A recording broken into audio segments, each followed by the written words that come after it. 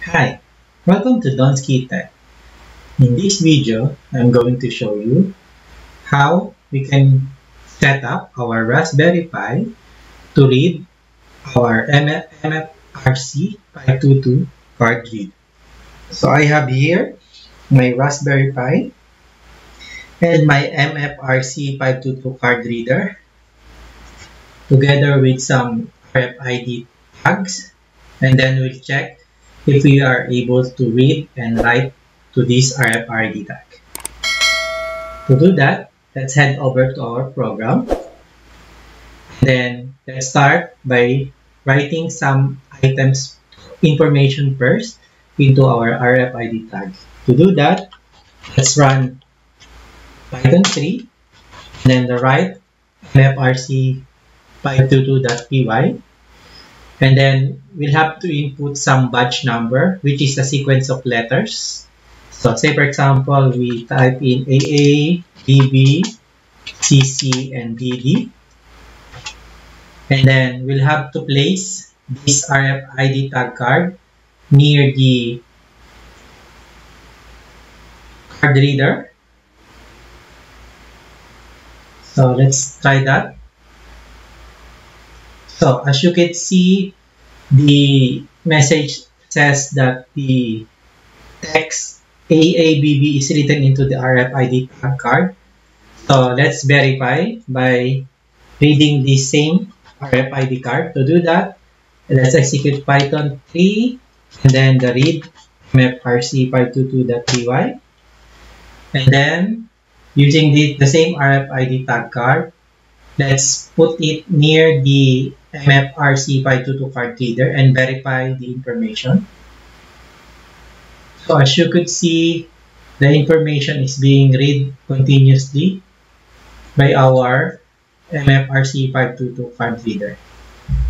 And that's how we're going to execute the reading and the writing of our RFID tag card using this MFRC522 card reader. If you'd like to know how I did this, then let's start exploring.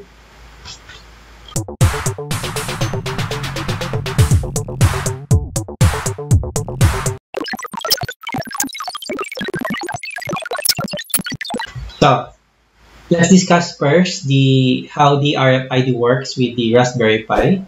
So this is the image of our RFID system.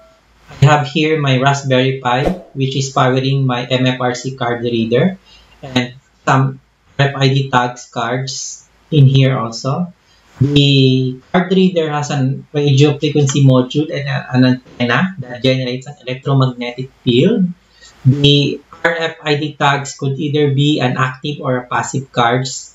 So the difference is that an active card contains batteries, while passive cards does not contain any batteries.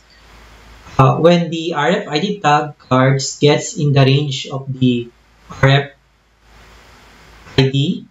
card reader MFRC522, then the microchip inside the RFID tag cards is activated.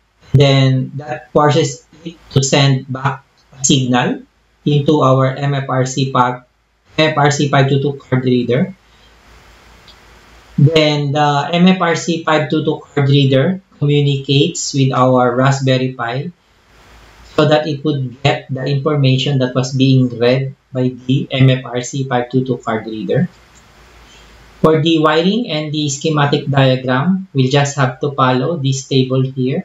We will just need 7 pins from the MFRC522 card reader, which in this case in the table is basically physical pins, so they're not the BCM numbering. So when you follow this table, take note that it should be in the physical pin numbering.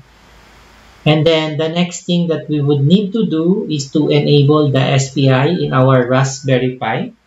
To do that, connect to your Raspberry Pi through SSH using PuTTY or any command prompt.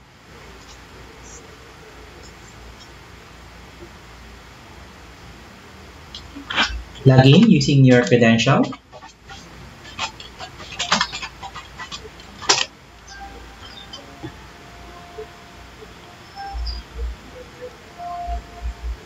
Oops.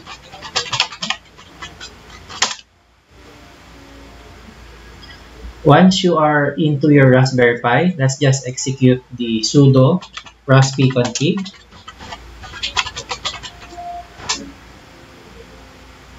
And then in the interface options,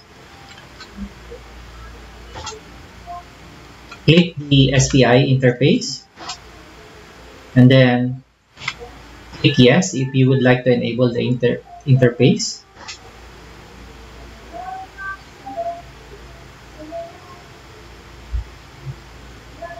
And then if you get this message, then it is now enabled. Then we click the finish. And then we execute sudo and then reboot your Raspberry Pi.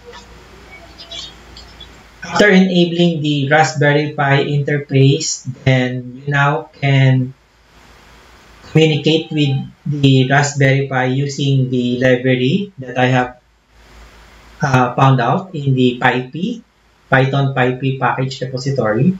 So the WriteUp for this project is in the description of this video. So there are some informations there that I have written if you want to check out. The code is in my GitHub repository, so if you would like to take a look also, then you could check it out. And that's it.